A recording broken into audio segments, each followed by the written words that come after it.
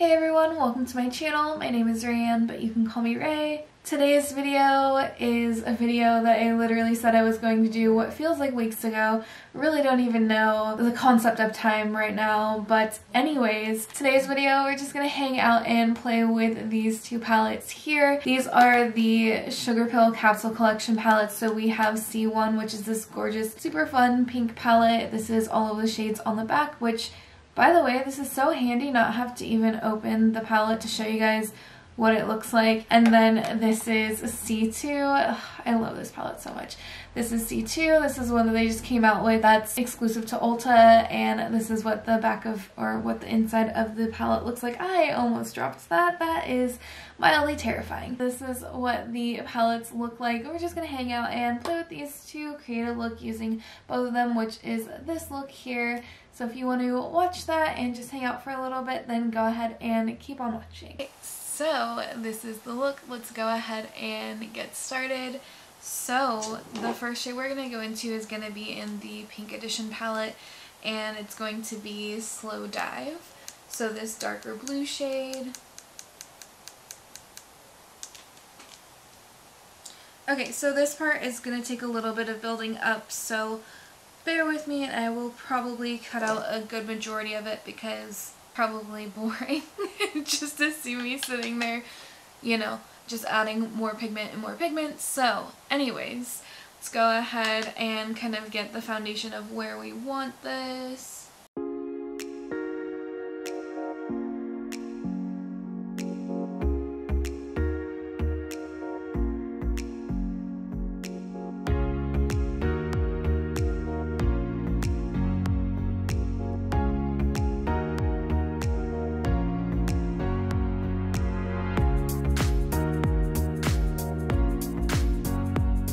So from here we're going to go into the blush shade Melody. We're going to use that to blend out Slow Dive.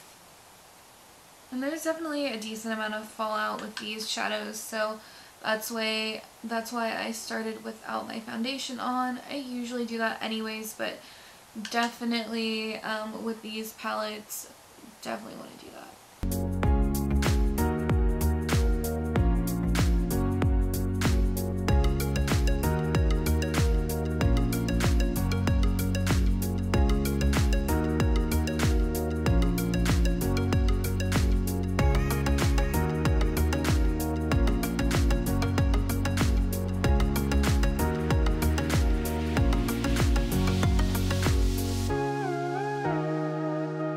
So from here we're going to go into the other palette, so C2 or the Orange Edition.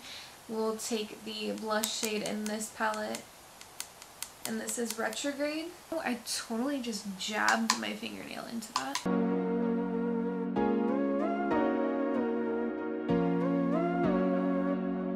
Originally I was gonna go straight into Retrograde, but I added Melody in because I felt like there needed to be more of a gradient.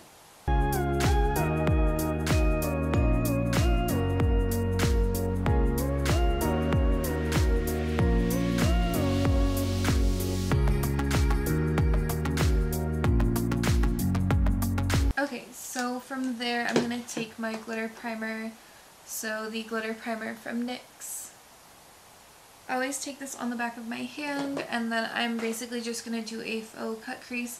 If you've watched any of my other videos, you know I do this literally almost on a daily basis. So nothing new here.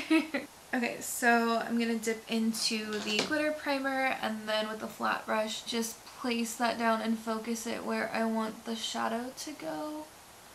And this time I am focusing this a little bit above my crease, but not necessarily where I would normally cut my crease out, because since I have a lot of lid space, when I do the concealer trick, it usually brings the line up like all the way up here, and I just didn't feel like doing that today. Don't know why, it just didn't happen. So we're just rolling with it this way. Okay, so after we put that down, we're going to dip into C2, and we're going to go with the shade Insomnia. So this shade right here. I was torn between this shade and then the other shade that's in the in C1, which is Ember. I feel like these shades are pretty similar. I'm actually going to swatch them out because this is something I wanted to do in one of my other videos and I didn't. So they are similar, but Ember is definitely a lot more golden than... Why can't I remember what the shade... That's the only downside to having the shade names on the back, even though I think that's really cool. And I'm glad that they actually do have the shade names in the palette somewhere. But because I'm looking at the back, it's like by the time I flip it over, I already forget what I just said. So Ember and Insomniac are definitely different. Though they look like they could be really similar. Insomniac is definitely more of a true green, where Ember is definitely more of a golden, like, yellow tone. So my middle finger has Insomniac on it and Ember is on this finger here. So while they are pretty similar in the general scheme of things, they're definitely not identical, and I know that was something that people were saying, like, that they were kind of upset about, that they were so similar, and it's like, I thought they were similar, but really when you put them together, I feel like they're definitely different, like 100%. Okay, so going in with Insomnia. Why I started with my brush, I don't know. I don't know what I'm doing. Alright, much better. Always use my finger first, and then when I get to the part where my nails are going to poke my eye out, I change to a brush.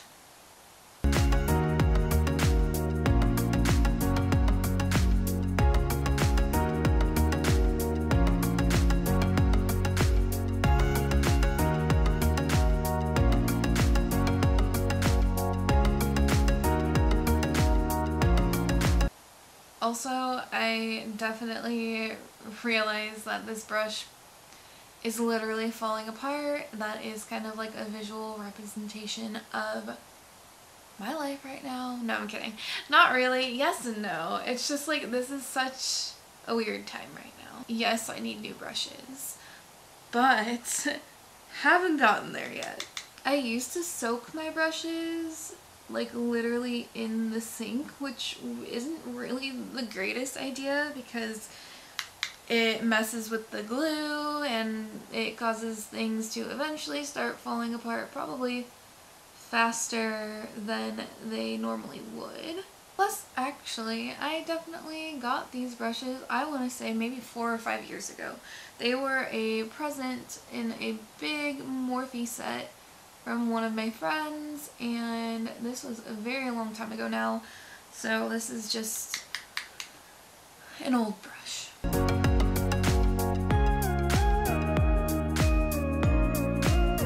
Alright, so this definitely can use a little bit more of blending out and packing on, but I think I'm going to go ahead and do that off camera whenever I get to that point. But I will show you guys what the rest of the look is going to consist of. So let's go ahead, try to find the brush I was using. Okay, so for the inner corner highlight, we're going to go back into C1, and I totally realized that, one, I've kind of done a look like this already, but two, I'm using C1 way more than the other palette. But anyways, let's go ahead and go into Cloud 9. This is going to be our inner corner highlight.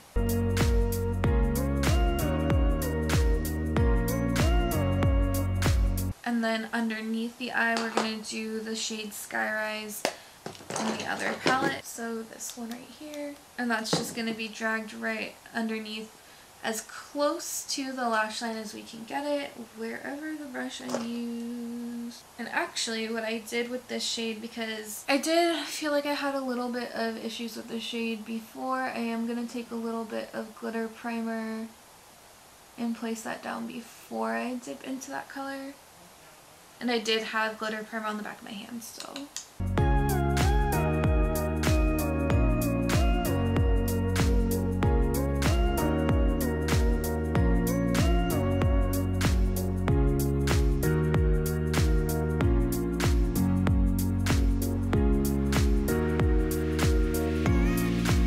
So this is pretty much the look. I might go in with Supernova underneath my brow bone. I haven't completely decided yet. That is a really pretty iridescent shade, and it does work really well underneath your brow bone, so I may possibly do that, but I haven't gotten to that point yet. So yeah, I'll let you guys know if I end up doing that. I'm gonna finish up the rest of my makeup. Why do I always use stuff like that? I'm gonna go ahead and finish up the rest of my makeup, blend this situation out a little bit, and then I will show you guys what the finish looks like. Alright, so I'm back and this is the finished look.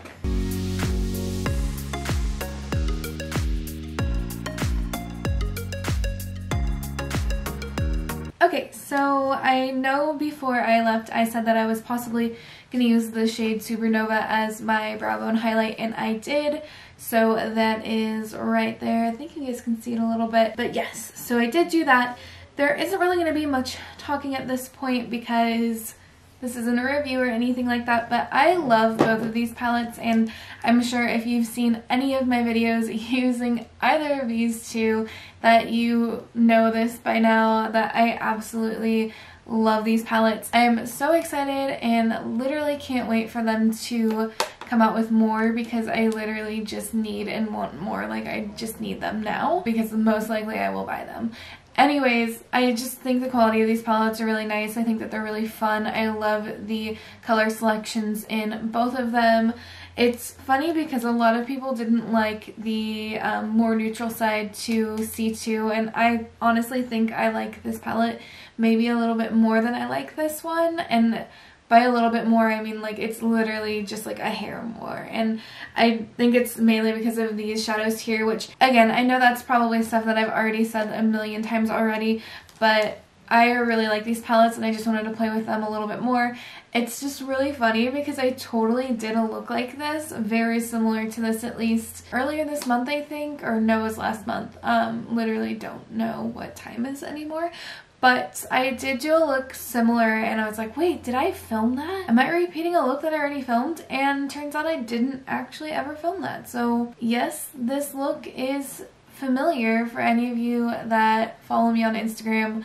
But no, I guess I never filmed a look like that before, so I lucked out. I mean, I really like both of these palettes. They're so fun. So many different things that you can do with them, and the quality is just absolutely gorgeous. So I hope you guys liked this video. If you did, go ahead and give it a thumbs up. I was doing thumbs up here and it's like you literally can't see that. But yes, if you did like this video, go ahead and give it a thumbs up and subscribe to my channel if you haven't already. We'll see you next time.